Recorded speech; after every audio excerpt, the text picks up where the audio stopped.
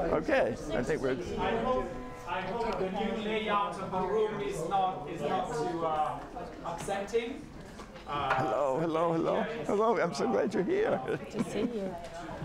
We are trying different configurations. Actually, this was the configuration we had, I'm told, in the past, before we had that screen.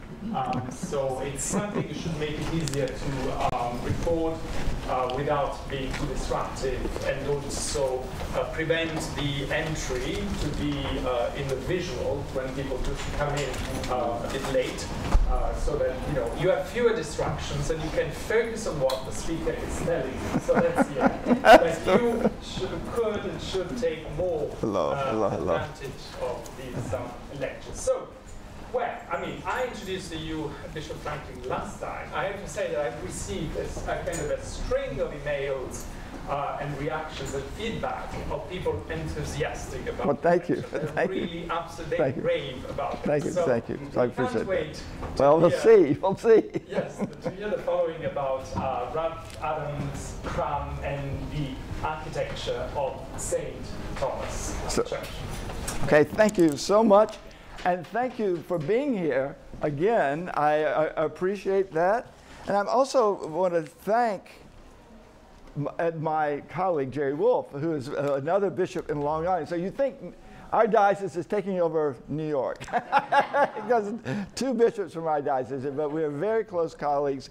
And usually we're going out to parishes in our own diocese, which includes Brooklyn and Queens, doing visitations today. But both of us don't have one to do. So I'm so happy that she's here today. And she can ask me questions because she does every day. We take the train every Thursday and gossip all the way to Garden City, Long Island, and we gossip all the way back. And we just hope that people from other churches are not hearing what we're talking about. So it's wonderful to see you all here today. So this is the second of 3 lectures. The first was about Bishop Hobart, who's really the founder of this church, and I'll repeat some of the themes for those who weren't here last time. Today, we're talking about Ralph Adams Cram, the great architect of the church. How nice, we don't have to have slides because we're sitting in the middle of the building we're talking about. I mean, we're in the artwork that this lecture is about. And then the third lecture is about John Andrew, the rector John Andrew, Jerry Hancock, the head of music, about music at St. Thomas. So I thought those 3 themes, each are really part of a slightly different century and a way to look at this wonderful history of the 200th anniversary. We're here to talk about new institutions adapting to a new nation and a new century. That was our theme last time, and that's going to be our theme today. And I want to share a story about a prominent 19th century Episcopalian, George Templeton Strong, who's on the board of Columbia University. He was a vestryman at Trinity Wall Street. And in his diary, he describes the first Columbia commencement at which there had ever been any academic regalia. And he compared the president of Columbia and his colorful hood and all of this things academics wear. He said, he looks like a bird. So the next time you see an academic worthy or a clergy person in their full regalia, don't hesitate to get out your Peterson's Guide to Birds or open up your Merlin app and see what bird most resembles the dressed up person in front of you. I won't say that you do that in today's Eucharist at 11 o'clock, but just think about that someday. Try to match the person to the bird. Adjusting to new circumstances and new ways often ruffles a few feathers. So I hope that does not happen today, but here we go. So let me give a brief recap of the first lecture for those who were not able to be here for it. My subject was John Henry Hobart. Bishop Wolf will tell you that Bishop Wolf and our diocesan bishop are so sick of hearing me talk about Bishop Hobart, they had to send me over here to talk about Bishop Hobart, which I tried to do, who is really the founder of St. Thomas, who spent the last 19 years of his life, he died in 1830, in tireless work on behalf of the Episcopal Church, challenging the rise of Protestant evangelism, okay? Sound a little bit few today. An evangelistic movement that was very, very powerful in American politics. So he thought the Episcopal Church should stand up against this rising evangelical movement within the Baptists, the Presbyterians, and the Methodists and other denominations. Hobart had the energy of 10 men, we're told. Horses dropped from exhaustion as he went around founding Episcopal churches. He baptized 15,000 people during his time as the Bishop of New York. And in those days, all of New York State was Hobart territory. So I'm his successor because I was the Bishop of Western New York. Jerry Wolf is his successor too because she's a bishop in Long Island. So all of us were part of one diocese in those days. Last week's lecture focused on two founding themes that are very important to me about Hobart. Number one, that for him, the Episcopal Church symbolized a combination of the dome of the U.S. Capitol representing democracy. We are a church in which the people elect the bishops and elect the rector and elect the vestry. But also, the church, it represents the dome of St. Peter's in Rome, representing the Catholic tradition, which we also inherit. So we're democratic, but we combine democracy with Catholicism. And that was a clever line, and so I tried to use it on you too. If you have to say, what do we stand for? We are a combination of both, which I think is a pretty good thing, that we have both dimensions in our church. And secondly, the Episcopal Church is a church of freedom, of we the people. The opening words of our Constitution also describe our understanding of the church. Again, the government of the church is in the hands of the people, not a monarch, which was, to be frank, the tradition of the Church of England. And there were four freedoms that Hobart talked about. Freedom from having to have a dramatic conversion experience to being a Christian. Number two, freedom for the requirement to sign an elaborate confessional creed. You're free within the basics of the Christian faith to believe, not to have to say what you think transubstantiation is or predestination. You hear what I'm saying? You didn't have to sign it. Freedom as a Christian to embrace science and learning as part of faith. And finally, freedom to have a good time. The evangelical didn't want us to have a drink. And I think one of the reasons the Episcopal Church rose in the 19th century was, why not have a drink, okay? It's either wine or spirits to enjoy sports and friendship and the beauty of the world. These were all the founding principles of this parish church. He saw it as an outpost of what he believed. And the rumors go around that, oh, St. Thomas was, in the 19th century, a low church. It wasn't. It was a Hobartian high church, and continued so in the early 20th century. Please stay tuned later in the lecture for four freedoms of the Episcopal Church, which Cram believed in as well.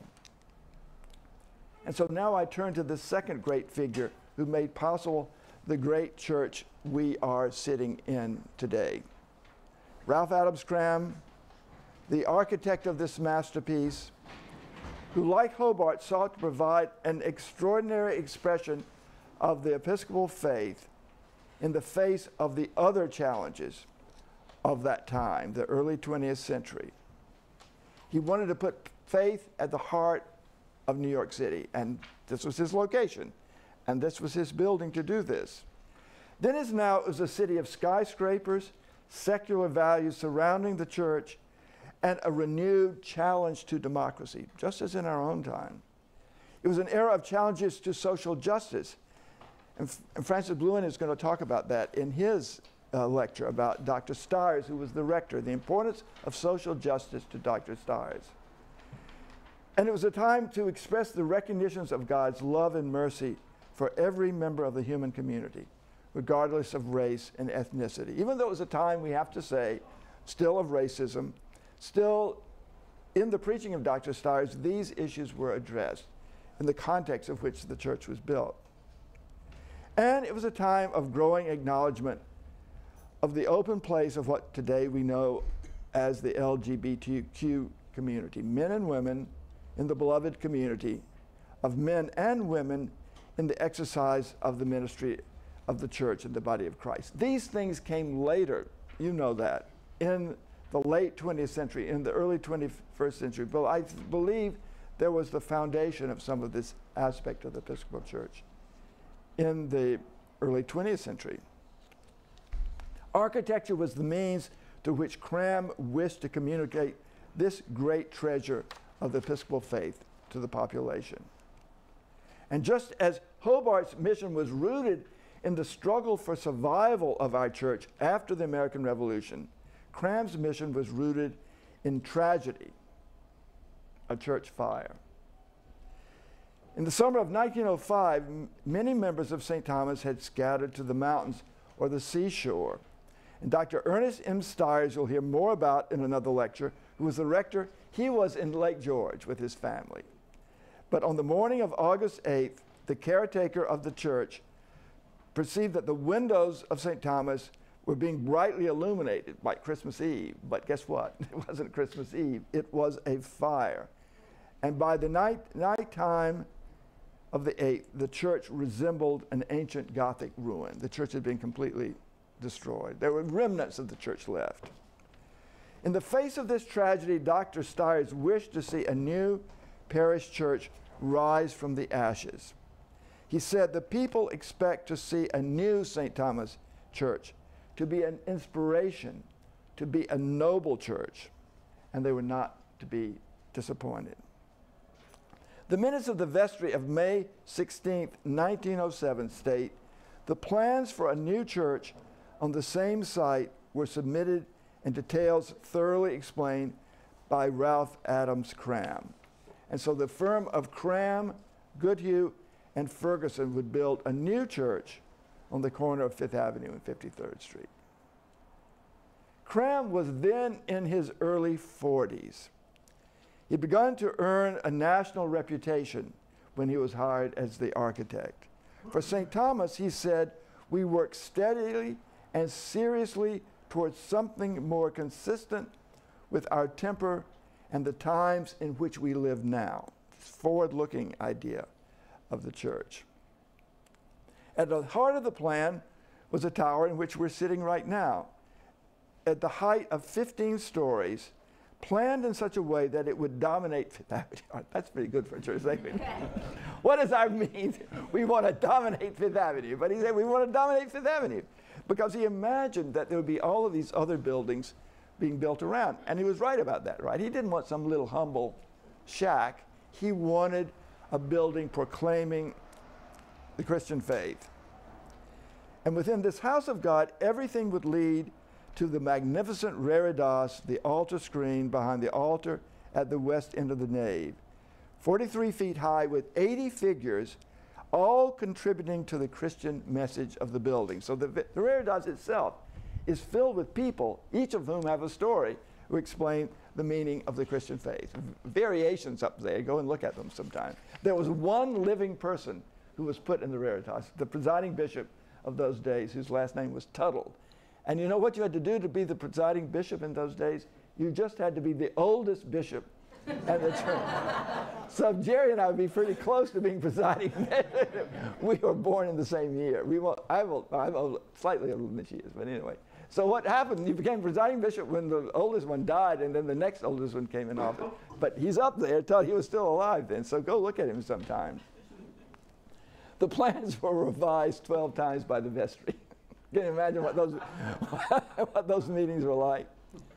The major construction of St. Thomas was finished in 1914, the year the First World War broke out in Europe. So again, a time of challenge, just as the origin of the parish.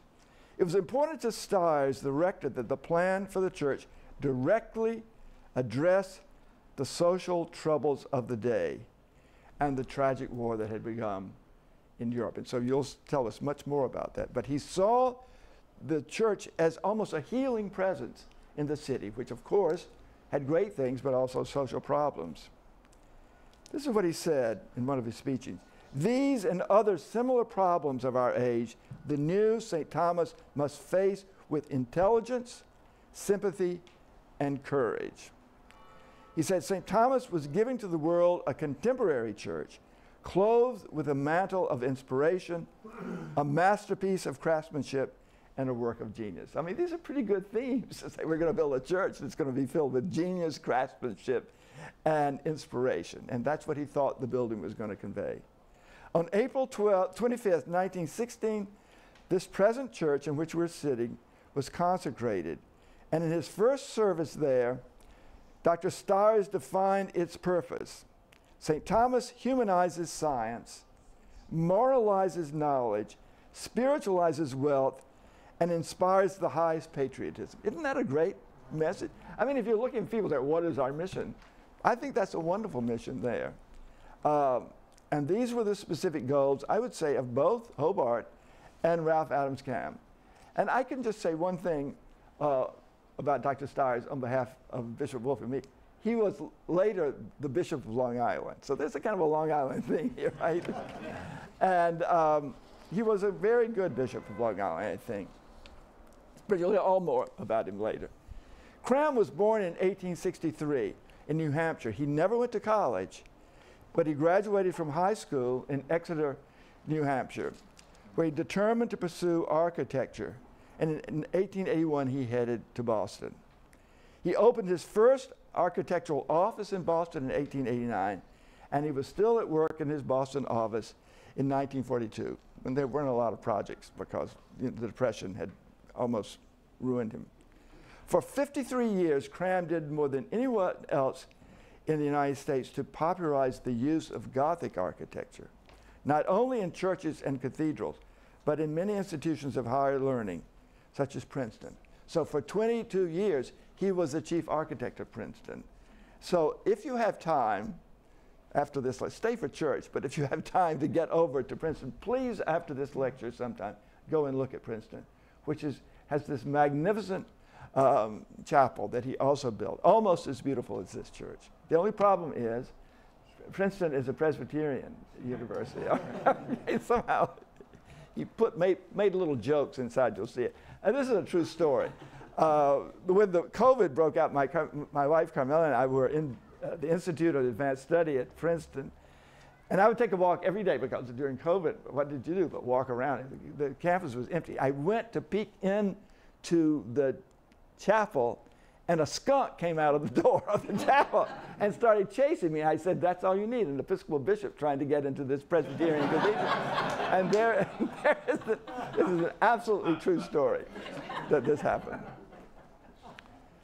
But take a moment to envision the Gothic style, developed in the 11th century, soaring height, vast spaces, elaborate carving, towers that urge the eye upward, all in service to the liturgy. And you can see why Cram would employ that vocabulary of the Gothic style to express the highest and best thinking and holy aspiration of the church. But he tried to adapt it also to modern concepts, to modernism. Just as our church combines democracy and Catholicism, he sought to combine the Gothic style with a modernist approach to what makes the 20th century work and how do you build a church for the 20th century, and that's what he did in this church. Cram was above all a man of vision, a poet, an editor, a playwright, an actor, a short story writer. He was an eminent scholar and an avid social commentator on the 20th century society's problems and the place of religion in society. He founded the magazine Commonweal, and he also was a founder of the Medieval Academy of America. He was everywhere.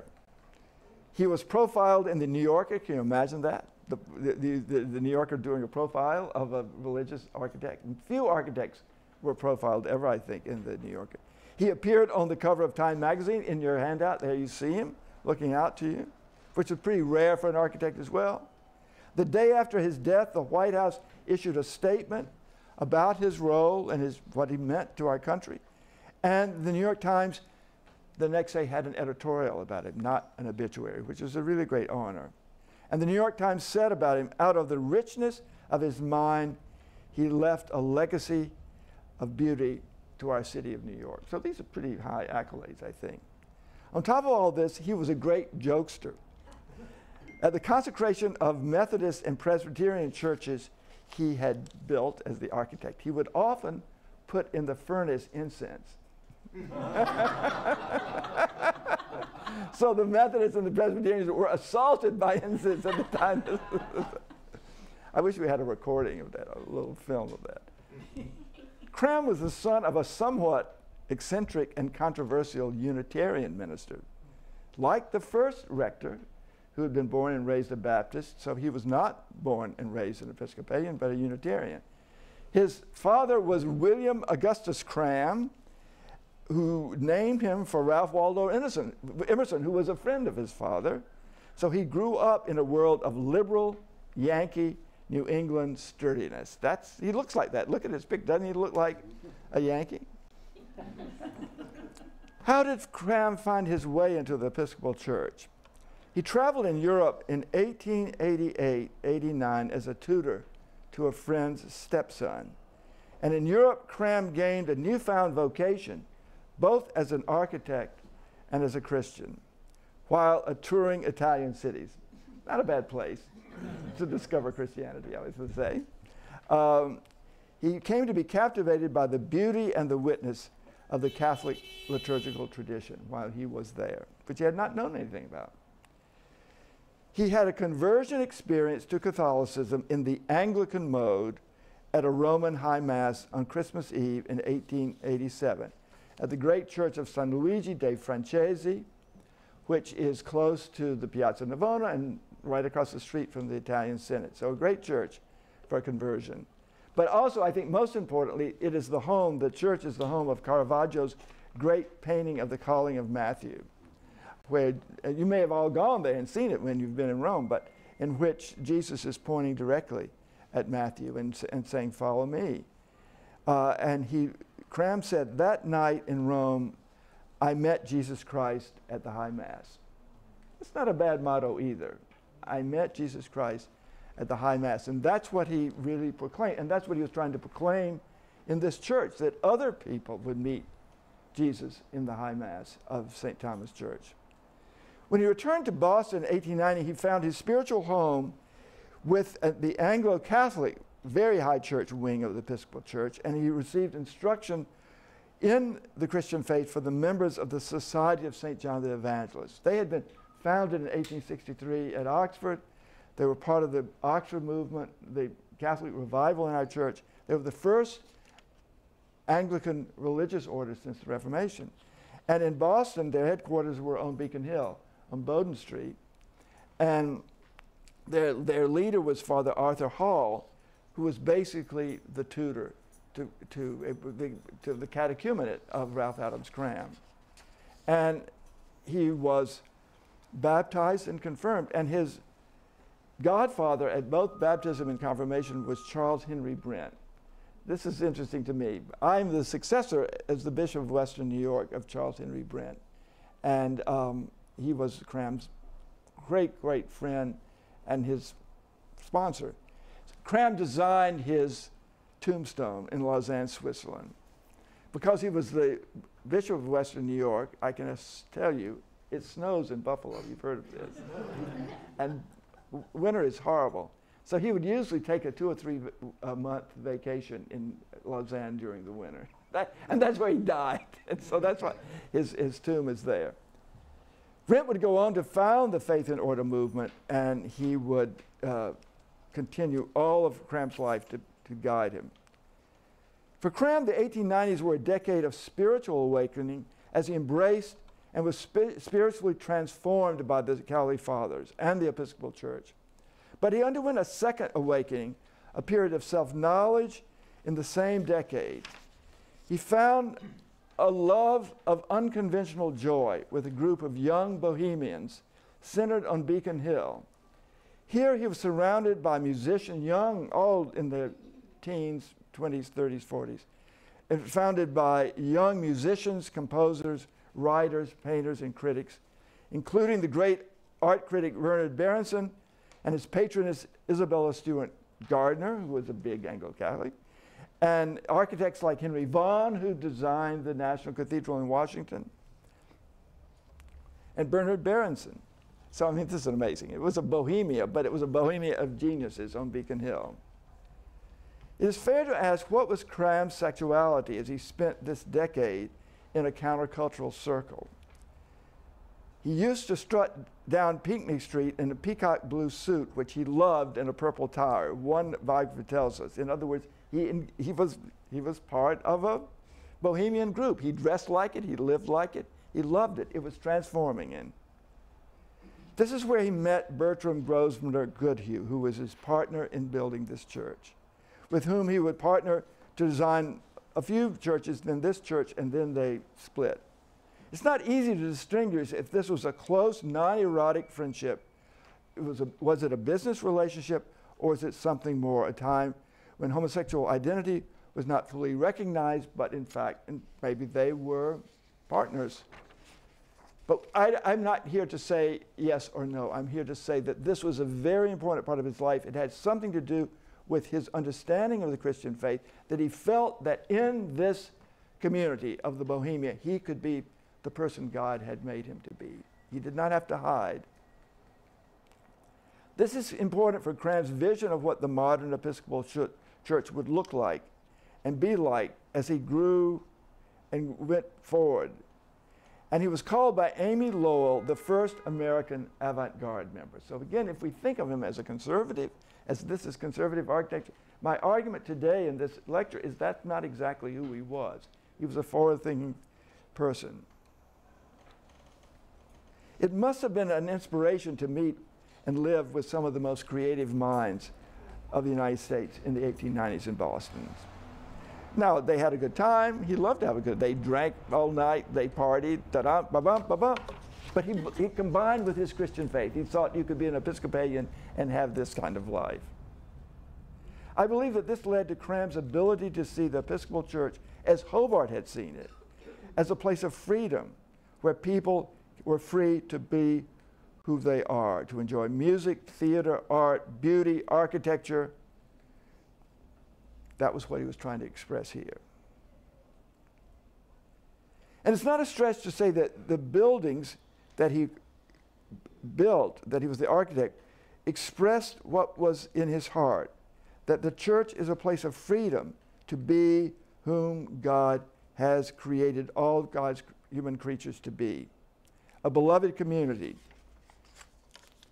And it would be a church, I think, that over time, over a century, grew out of this sense by many Episcopal Church members that led to the ordination of women and the consecration of openly gay priests and bishops in our own time.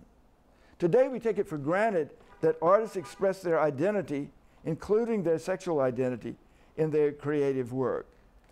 But we should not be surprised if this was true as Cram as well. But the circumstances of Cram's life shifted at the dawn of the 20th century. In 1900, Cram married Elizabeth Carrington, a Virginia aristocrat, and the best man at his wedding was none other than his closest companion, Bertram Goodhue, who married Lydia Bryant 2 years later. In 1903 came the great triumph. The architectural firm of Cram and Goodhue won the competition to rebuild West Point, and that led to this job here, from West Point to here. Soon they were awarded the contract to rebuild St. Thomas after the fire. And certainly Cram was quick to seize the glittering prizes of these great New York projects now as he distanced himself from the bohemianism of his Boston life. He stayed in Boston, but Goodhue's part of their office was down here.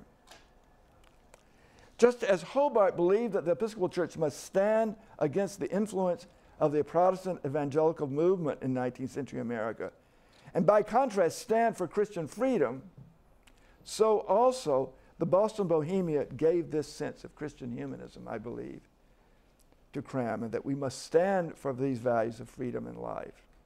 And Cram came to see St. Thomas Church at the heart of the city that symbolized a new metropolitan culture of finance, invention, and capitalism.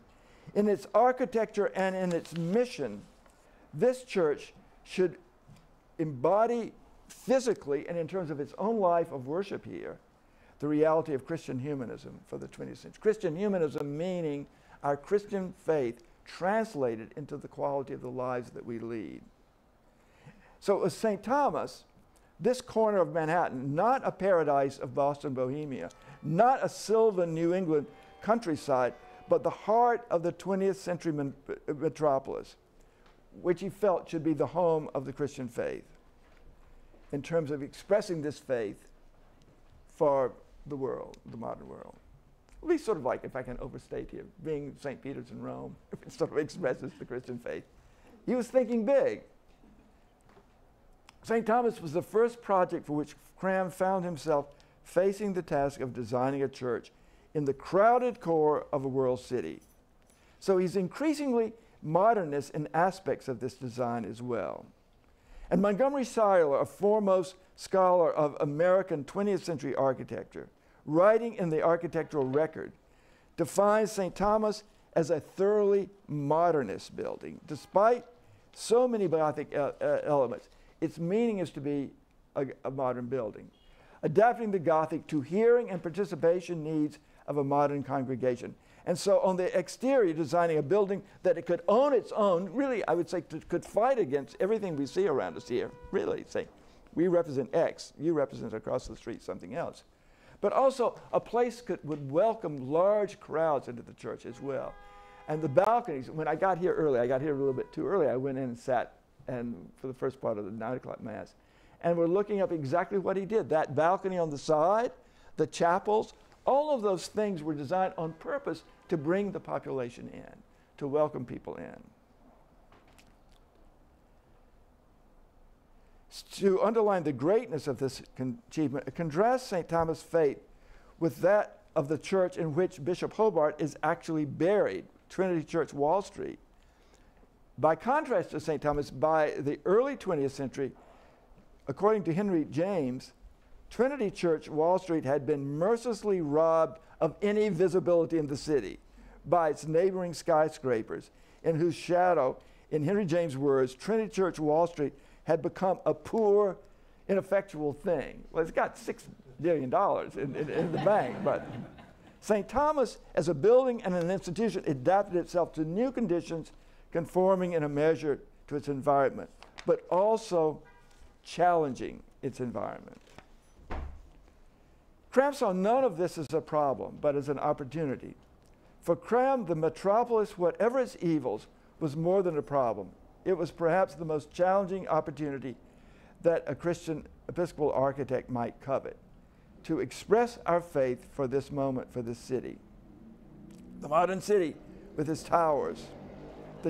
The city church must find itself in Christian juxtaposition to new secular lofty structures and to a new secular lofty space. Cram's greatest achievement, the great Mass of St. Thomas on this corner, I think still dominates this urban setting. To Cram, the principles of its design and its spiritual qualities would counter what he thought were the dominant, potentially dehumanizing, technocratic, individualistic, mercantile impulses of the 20th century. And I think you'll hear more of that about the vision of stars too. They were matched in that, fully engaged in this world. And so, what were his freedoms? His 4 freedoms. Proclaiming the identity and purpose and role and place of the Episcopal Church in modern society as a church of freedom, freedom of identity, freedom of association, freedom of inspiration, and freedom of beauty. Cram's 4 freedoms.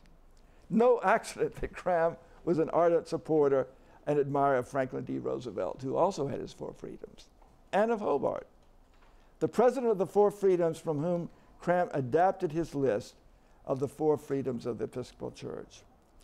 And when Cram died in Boston on September the 22nd, 1942, at the age of 70, Franklin D. Roosevelt, once a vestryman at St. James Church in Hyde Park, where Cram had done some architectural work, Franklin D. Roosevelt took time in the midst of World War II, the great crusade for world freedom, to issue from the White House his own testimony to Cram's greatness as an exponent of American freedom. I think we need to think about that. I mean, I've tried not to make this lecture political, but I think everybody sees some of the resonances of this. Particularly, I think we all look at the New York Times today and see this story about Navalny being killed in Russia. Navalny standing for freedom the way Roosevelt, Cram, and Hobart stood for freedom. I mean, this is our job too. But what if the freedoms of the Hobart and Cram are lost by the Episcopal Church? What if we become like what's happened with some other Christian movements? What if beauty in worship, beauty and joy in liturgy and the heart of liturgy? What if beauty and music were lost by the worldwide church and by the American churches, as it is destined perhaps to do? What would happen to the mission of St. Thomas Church without your music and without your liturgy and without your beauty? Next Sunday, I will end my 3 lectures with the story of how those freedoms related to music and liturgy, challenged in the 20th century, survived at St. Thomas and made an impact on the Episcopal Church because of the ministry of Canon John Andrew and Dr. Jerry Hancock at the end of the 20th century, when the two of them fought for beauty and wanted St. Thomas to be an outpost, a liturgical and musical beauty, as it obviously was with architectural beauty. Music and liturgy that matched this work of genius that surrounds us. Thanks be to God for these great figures we've been privileged to talk about and have given you this church. I mean, you should be, I think. You get to worship here and be part of it. And I hope to see you next Sunday for the last chapter of this 3-part story. Thank you.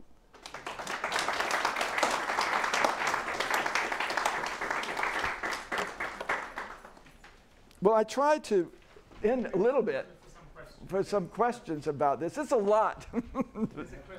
Okay, yes. The Reredas was from the preceding church. Yeah. How did they? No, it was cut new for the. Yeah. Wow. It was designed for that purpose. What happens to you when you walk in to the church? What do you see? You're overwhelmed, I think, by that. Okay. Bishop, I'm tremendously informed and inspired by your message. I am a cradle Lutheran clergyman who is in the process probably of affiliating with the Episcopal Cathedral in Portland, Maine. Okay. And my wife and I both sing Anglican chant with the choir and thoroughly enjoy it. Here is my concern, and I'm tying into your point about Hobart being opposed to the some of the evangelical using the modern Protestantism and the conversion. Well, he did experience a conversion experience. It can be at a high mass instead of at a campus. Yes. Okay. Now, here's my concern, and I wonder if you'd speak to it in thinking of the tradition and of your ministry and the ministry of this church, which for 30 years has been our favorite church in New York City. Okay, yes. I am concerned that the Episcopal Church, and especially the more it focuses on beauty and tradition, the smaller becomes its potential ministry within American society. Yes. What do you say about this, and how can it become the broadly inviting and accepting and attracting church to the many instead of the few? Well, that's a wonderful question, and we could have a whole conference on this question, I think. I mean, but absolutely, I mean, that is our challenge. That is, I think Bishop Wolf could get up and give a lecture on this too. That how do we do this? I mean, St. Thomas is in some ways unique with the resources it has, its location and all of this. But how in little churches in Long Island that we go to all the time can we, but somehow we are doing it, I think. I don't think our diocese is disappearing, do you? I mean, far from it. And we're trying to base it on these things. I hope I didn't go overboard too much talking about the evangelical movement. People do have conversion experiences. I chair our ecumenical commission for the Episcopal Church, so I believe in our relations with other churches. But what I've tried to do in these lectures is talk about St. Thomas, and it's upholding these principles for all these years that say we stand for these things, and this is what, if I can say, America needs. Now, the Episcopal Church we have branches in 16 countries, so it's not just America, but it seems that this moment is crying out for some of the themes we've been talking about today, that we have to. And I think liturgy and beauty and music, all of those are part of the humanizing thing that I've been talking about as well as our welcome of all people. I mean, We've lost a lot of members because of that. You know that. And I think this sense of standing for the beloved community in which all are welcome, but based on the principles of the principles of our church through the years. And I think you have a moment you're being called to do this. And I was told that, I'm trying not to be too political here, but when John Meacham was here, he made a reference to your neighbor down the street in Trump Tower. Oh, Trump Tower. But what I'm just saying, that's sort of, Cram would love that. There's Trump Tower, this is St. Thomas Tower. You know what I'm saying? Jerry, help me get out of the... That if you think of the whole church, St. Thomas has a unique niche in the whole church, which no other church in this city can fulfill. Right. But there are other churches that have their own perspective and their own niche.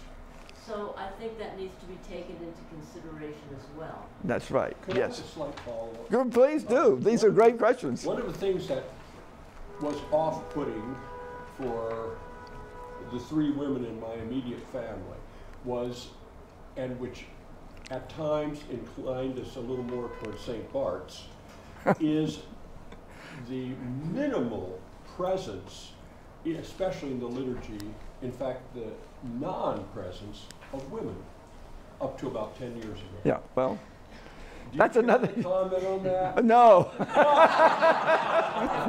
Except I would say it's changing. It's changing. I would say it's changing. Very much changing. Could you say a little bit more about his understanding of why Gothicism was important in the transition from the Romanesque, which was, he was obviously seeing Trinity in Boston all the time. Right. You didn't mention where he went to church. In Boston, that's a very good question, and I don't know the answer to that. I was just I don't think it was. I mean, I don't think it was Trinity Church. Right. We do know in saying that Gothicism was, or I think we do, and I'm just sort of like, Right. we're from that Gothicism was more appropriate to represent Protestant Christianity over the Roman use of Romanesque. But I think it was the sense of height. I think it was a sense of large open spaces. I think these were what you see downstairs, where more people could come and be. And it was a city architecture too, as he felt, I think, and a simple architecture too, and was rooted in England, where we are rooted in terms of our own style of cathedrals and churches. So I think these were all. But that's a wonderful question, a great question. Why did he go to church? I'm sorry, I can't answer. If somebody can answer that for me, Jerry. Perhaps St. John. John the Evangelist. Yes. But I think he did that when he was young, earlier, maybe, and also the Church of the Advent, probably. The Church of the Advent was a very Anglo-Catholic church on Beacon Hill, too. So, but I haven't found a lot of information about after he was baptized, confirmed, got on the road, you know what I'm saying? So you're asking wonderful questions for, okay. The verticality of the Gothic style appealed to modern, dense, tall cities. Yeah. And you only had to look at Lincoln Cathedral, which is referred to as the skyscraper cathedral. Yes, that's right. The tallest building in the world for several hundred years. Yeah, but I think isn't Cesar Pelli who designed the MoMA skyscraper just down the block? I mean, the way the tower and the mass really are in conversation with Cesar Pelli. I mean, that's a stroke of genius that Cram somehow thought that would happen. Luckily, you have a beautiful neighbor, right, I think. But others around. How much time do we have? We have only 2 minutes left. Okay, so maybe we should stop. We should wrap up. And in any case, I'll be at coffee hour. Via coffee hour after Mass, and it's coming next week. So, I think we can thank you. Well, thank you. Thank you so much for being here, and thank you for these wonderful questions. Thank you. Okay, thank you. Okay. Thank you. I wanted to tell you that, of course, most Bostonians and